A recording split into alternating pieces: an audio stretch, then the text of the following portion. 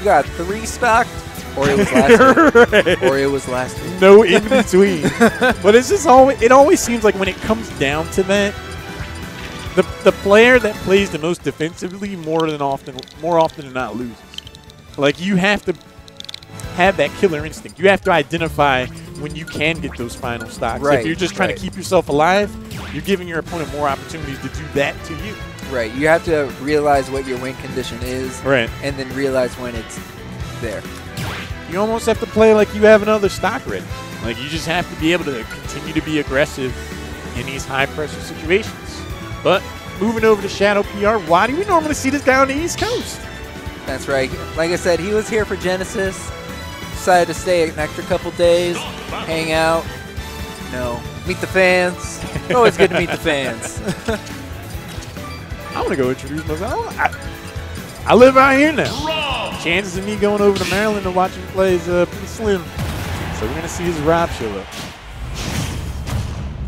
Okay, Rob versus Peach.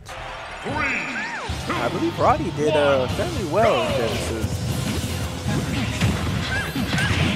Yeah, he just lost the left. Memory serves. Came right down to it. 56% already racked up. Peach can do it. That's right. Peach is one of the most combo-heavy characters in this game. He continues to get hit by rainbows, but Wadi answering right back with a down air. Wadi said, in return, down aerial. Another character that used aerials. Rob definitely have to use those to great effect against Peach. These combos, they're going to happen. Wadi just has to remain composed. So you can see the mash out. Wow, no instant mash out from Shadow PR. You can create some really odd 50-50s with that down throw, because if you don't get the mash out, you get up smash. But a lot of times we've seen Wadi expect the quick mash out. He jumps up and capitalizes on that too. So it's just like, you kind of have to guess right. Okay, well, he dropped the gyro, but good way from Shadow PR. He recognizes that trap, knows that if he did get up too early, he would have gotten hit right into that up smash. 28%, definitely within kill territory for Peach, but 89's already racked up. Wadi slowly but surely starting to pull away with this game. With the rage racked up, he's definitely looking to get 2 stocks ahead. That's right, you know he's looking for the down throw. He's looking for some type of trap. He's able to land a side B at the ledge. That's going to be lights out for Shadow PR, second stock. Okay, here we go. Up, down throw. Let's see what we got. Oh, but good DI from Shadow PR. It's keeping him in. That second stock alive. Wadi's going to go out there and tickle him with the follow-up, though. Hanging out that high. You can float if you want. Wadi's like, all right, that's fine. I got what I wanted out of that first stock. Shadow PR, unrelenting, continues to press his pressure onto Wadi. Have a gyro. Goes out for the laser also. Forward air is getting some value. Down tips also throwing the whole kitchen sink at Shadow PR right now. He's getting the whole kit. Okay, down throw, when you see back air. Good, easy confirms from Shadow PR. Easy bread and butter. Shadow PR is like, oh, this is what it feels like to eat items non-stop. Unfortunately, dropping the shield at just the wrong time. Hitting another gyro. Looking for the Peach Bomber. Gets the gyro to the face. For their trouble. Rolls back on the stage. Shadow PR finds himself the recipient of a laser and another gyro. The item game is insane right now for Wadi. That's right. Wadi really showing his stuff. Peach Bomber, 69%. Shadow PR has done a really solid job of edge guarding. It's just unfortunate that he's going against the one character that you effectively can't edge guard, because he almost always is going to come back. Dash attack connects for Wadi and following up with a laser. Shadow PR just takes percent just for trying to get back to the stage. Wadi is just taxing Shadow PR at every turn. You think it's a downbeat of neutral? No, you're catching a gyro. You're catching a laser. The chip damage continues to add up. Nice forward air. Shadow, he has to go for these daring plays. Doesn't work out. Game 1. Very unfortunate. He got hit with the up air. Even if he didn't get the wall bounce, I think he still would have been game over for him. That is the really tough thing about playing against a Rob of the quality of what Wadi brings to the table. You're at 30%. You're dancing around trying to find the opening. You eat one gyro. It's like, okay, not the biggest deal. You eat a laser. It's all right.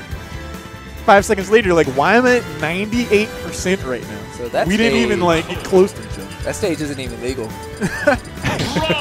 They're going playing on is that Yoshi's Story? That's not legal. This is SoCal. He's like, all right. Whatever. We got Bayonetta. That's how we do it, I guess. The stage ain't legal.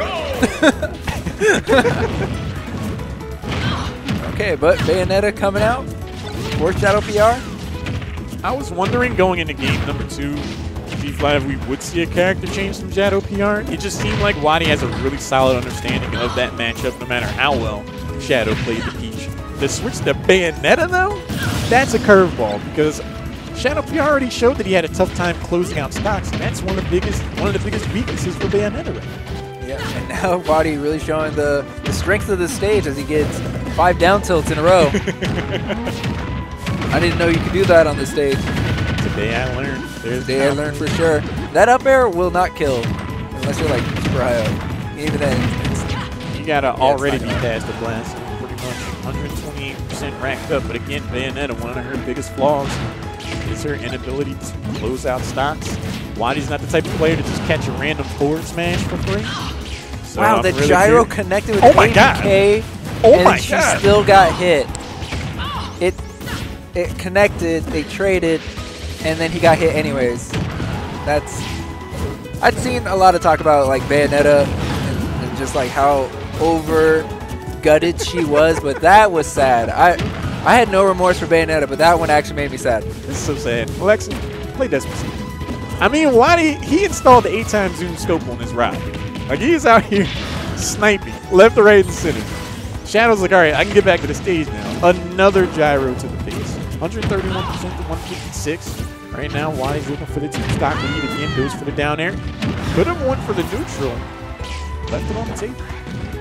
Oh, very. Okay. Good wall cling to reset.